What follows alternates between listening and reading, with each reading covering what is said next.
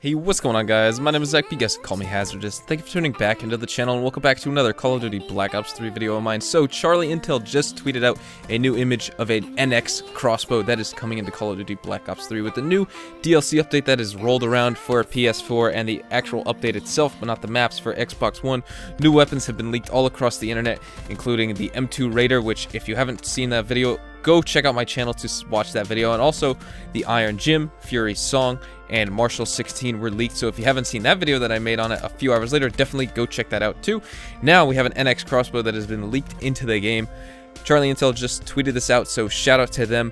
Basically, this weapon looks absolutely sick. It looks like the crossbow from Black Ops 2 because with the sights, and it's one of those powerful pullback crossbows. It's not a typical crossbow. It looks like hyper bolt, whatever. I don't know exactly what the term is, but very futuristic, very, very cool. It's got all these knobs and little adjustments, I guess, to like measure your shot with it.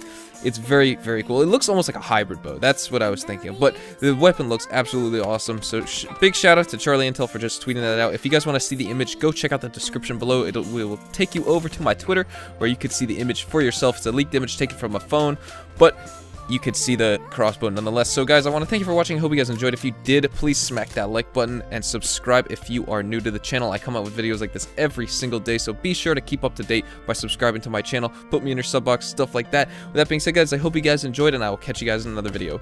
Adios, amigos.